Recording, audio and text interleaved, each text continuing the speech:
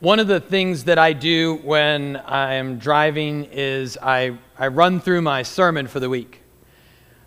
I mean, it's if I'm going to have to get up here and preach without notes, I better be able to think about it without notes. So if I have a good long drive ahead of me, I often say, oh, this is a good time for me to kind of run through the sermon this week and to think about it. So it was a Thursday, and I was meeting some other pastors for lunch over in St. Louis. And I thought, oh, good, that's what I'm going to do. So I left the church, and I started to head to St. Louis, and I got about a couple of blocks away, and I just was like, I'm just not in the mood for it. Instead, I'm going to listen to a podcast. So I'm trying to do that thing like, hey, Siri, blah, blah, blah, blah, talk to my phone to make it, and it just wasn't working. And then, like, I got to a stoplight, and so then I'm pulling up my phone. I got to get this thing going, and I was messing with it. And then, like, it kind of started to work. And just before I got on the highway, it seemed to be working, but I was still kind of thinking about it.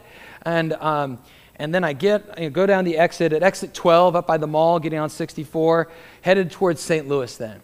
And about a couple of miles down the road, I'm in a situation where here's my car, and there's another car that's maybe 2 cars length ahead of me, and then there's another car that's kind of diagonal up ahead of them. So it's me, that, and that. And we're going. I mean, it's, how you drive, speed limit +2 or whatever your number is, +5, +9. I don't know what you do with your life. But we're going at that speed limit plus your choice. When all of a sudden, this brown car comes flying up and goes between my car and the other. It's maybe like a car and a half length in between us. It comes whipping across. I'm sure this car is hitting triple digits on miles per hour. And then it comes over here, and I remember thinking in my mind, I don't think they're going to make it. Like, I know what they're trying to do. I don't think they're going to make that little, between these 2 cars, that little thing. But they gave it a try. And when they got over there, they must have hit the wheel hard to come back. And when they did, their car went on 2 wheels. Yeah, it just whipped back and went up on 2 wheels. And they hit the car in front of them with the bottom of their car. It's like this, and they hit it. They hit that car in front of them. That car starts to spin off the side of the road. And then the car that was on 2 wheels and had hit it suddenly starts flipping towards me. Now, there's some moments in your life where you call on Jesus. But not only that, there's moments in your life that move in slow motion. Have you ever had that experience where like maybe you're in a car and it's like everything goes into slow motion? I mean, it doesn't actually. I don't know if you knew that. It doesn't actually go into slow motion. What happens is your brain understands time because it's used to you noticing things at a certain rate. Chunk, chunk, chunk. And that's the passing of time.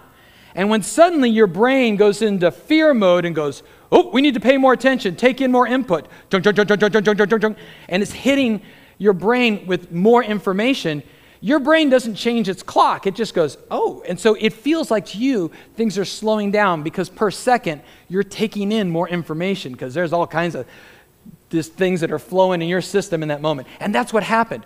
It's like everything went into slow-mo, and this car was going, whoo, whoo, whoo. I don't really remember exactly what I did in that moment, but it involved jumping over to this lane as the car was like this. And then I noticed that the car that was in front of me in this lane was moving way too slow for the maneuver I was trying to pull off.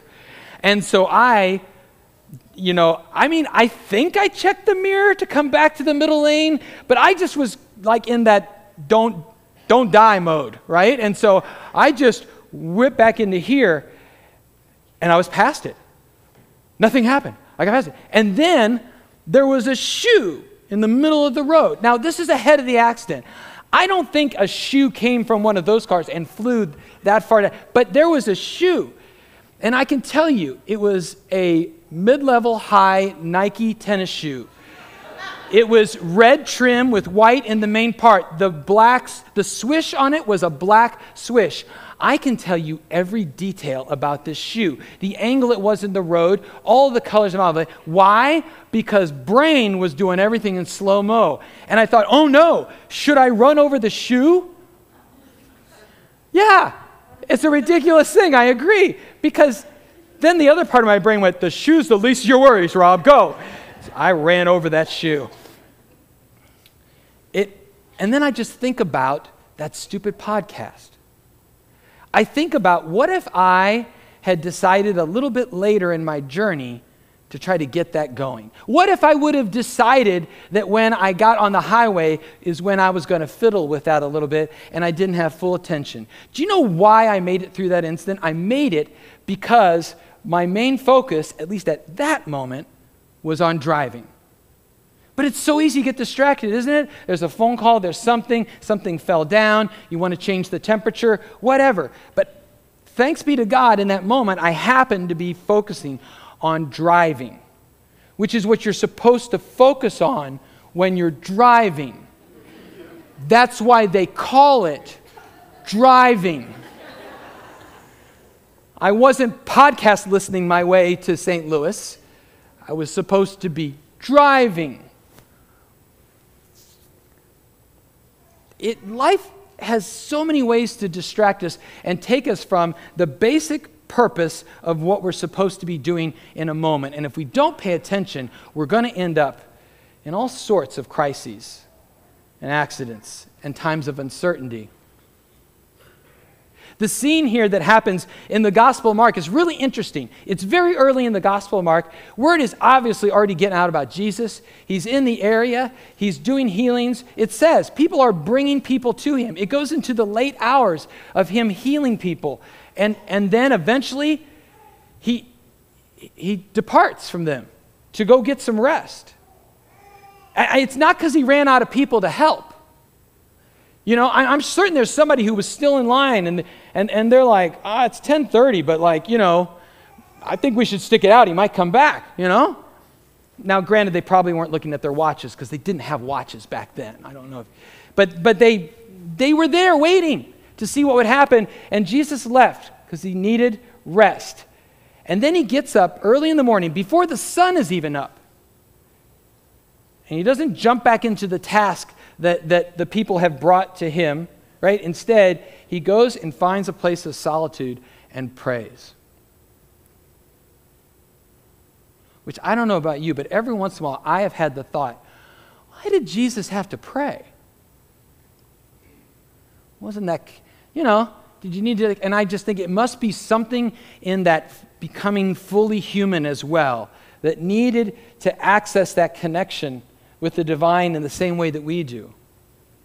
I also believe, though, that there's some things that Jesus did in his ministry, not because he had to, but because he was showing us. He was demonstrating what it was to be faithful and obedient in our lives in relationship with God.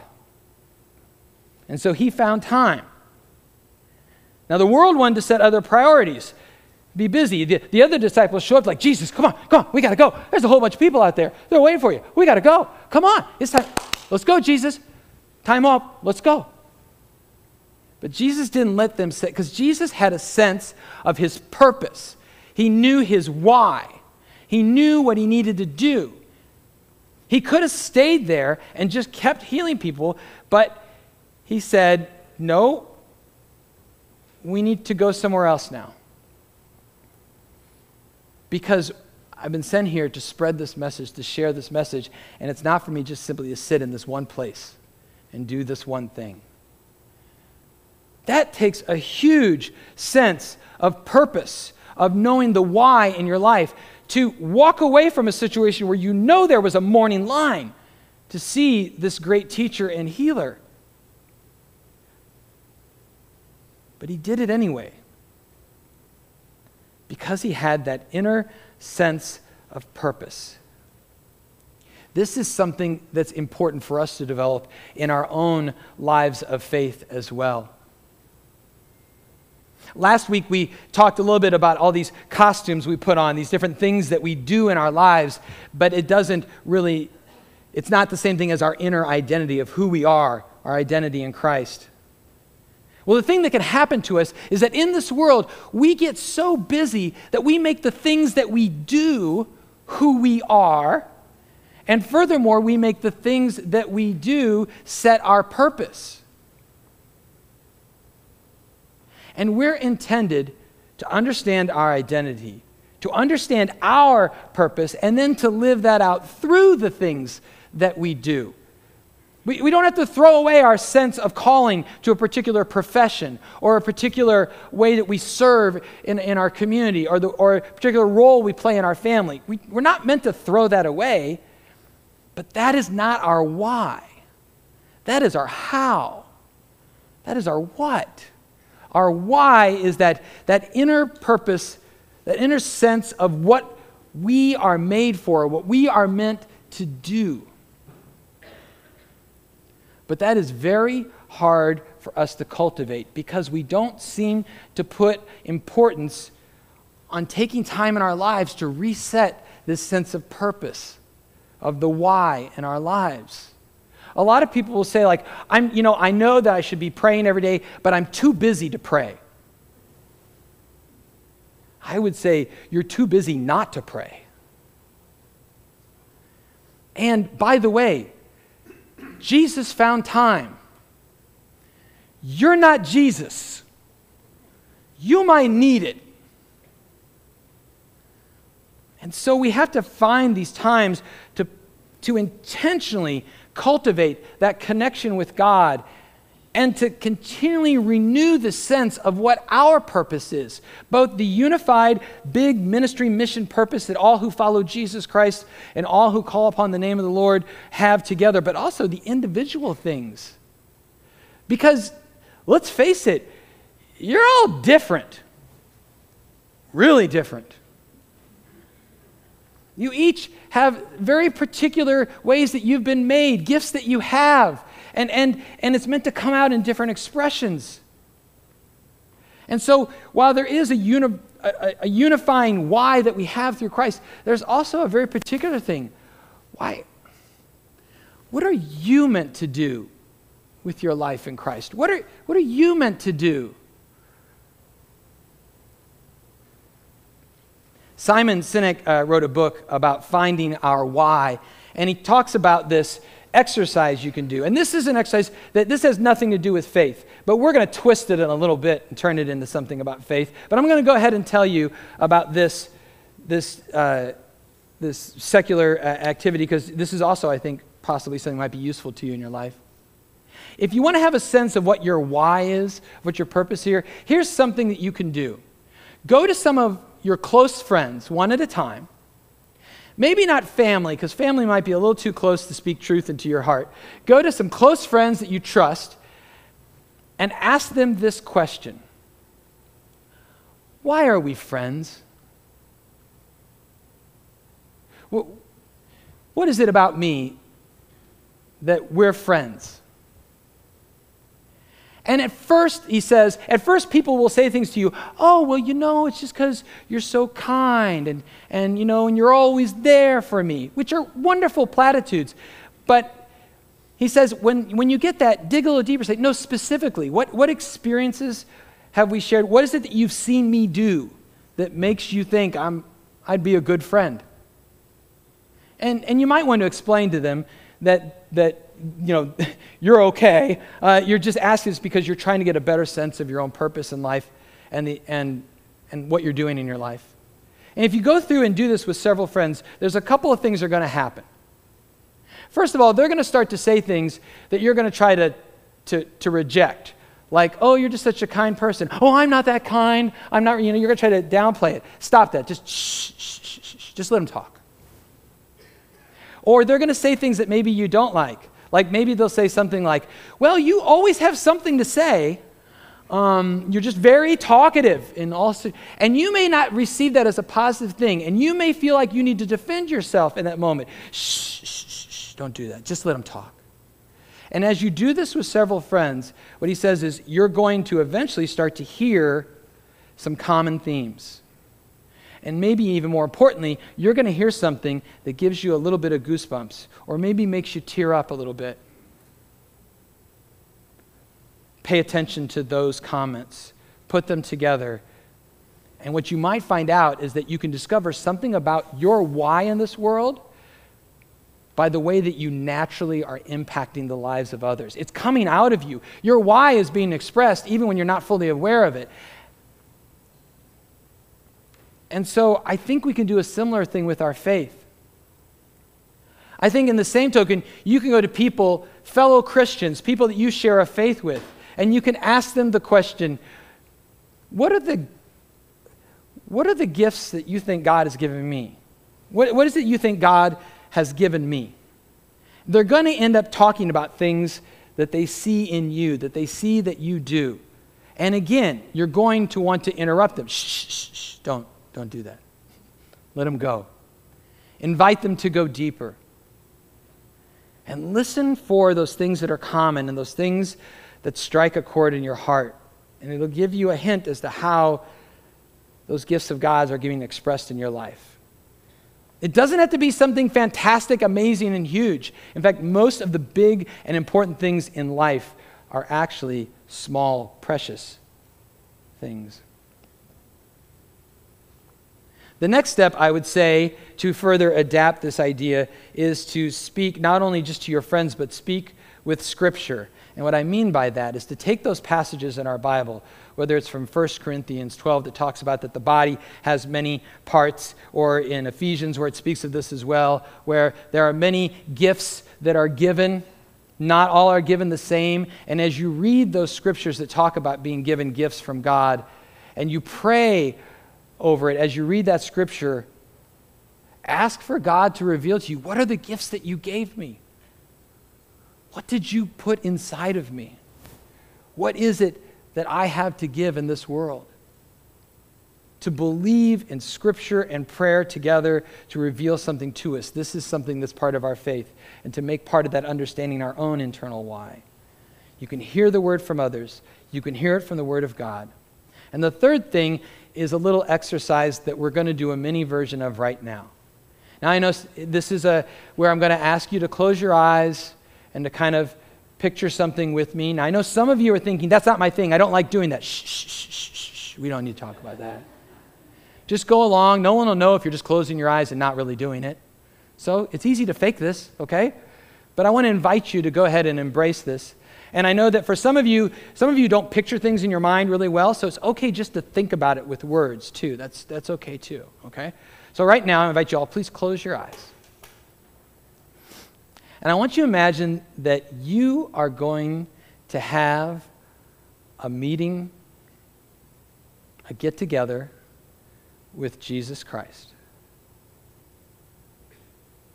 Maybe when you picture it, it's you and Jesus taking a walk together in the park. Maybe it's sitting at a coffee shop. Maybe it's standing somewhere in your home, or perhaps it's even here at church. But I want you to try to bring up a very real picture or imagination through words of what this looks like.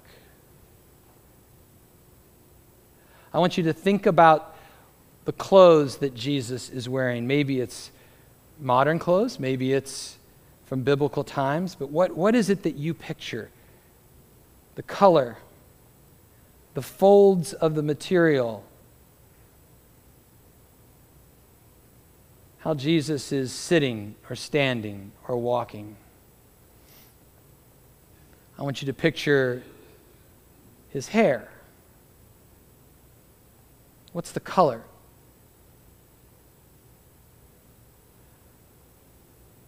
I want you to picture the expression on his face.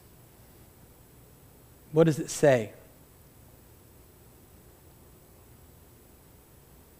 What do you see in his eyes and the expression of his face?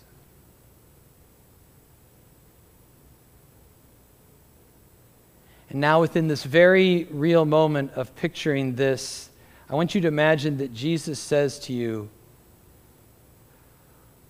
what have you done with all of the gifts and talents and passions and interests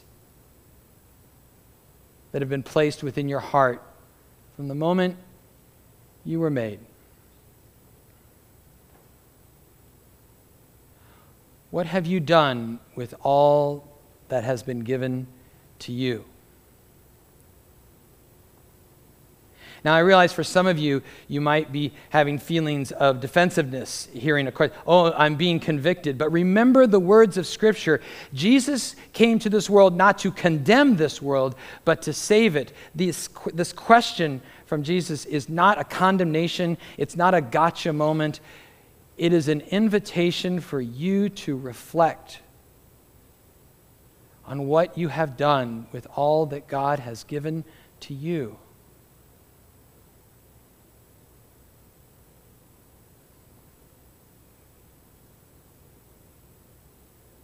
What do you imagine yourself saying in response?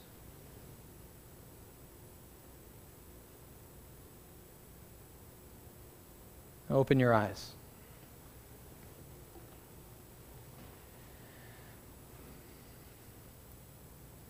Taking some time to do this exercise, real time, giving yourself time to really embed into this, is an opportunity for you to reveal what it is that is pouring out of you through your spirit, through your faith, through your life.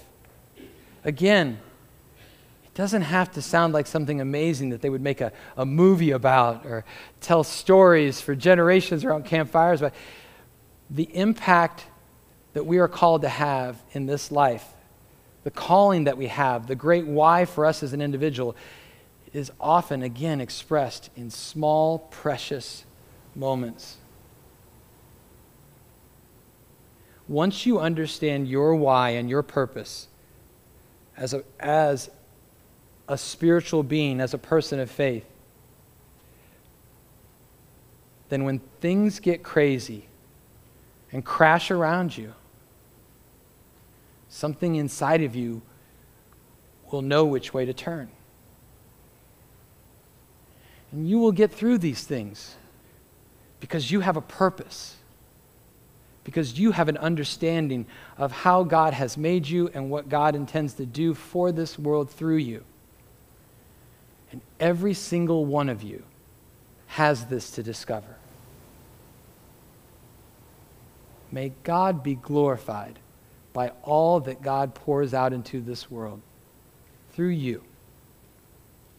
Hallelujah. Amen.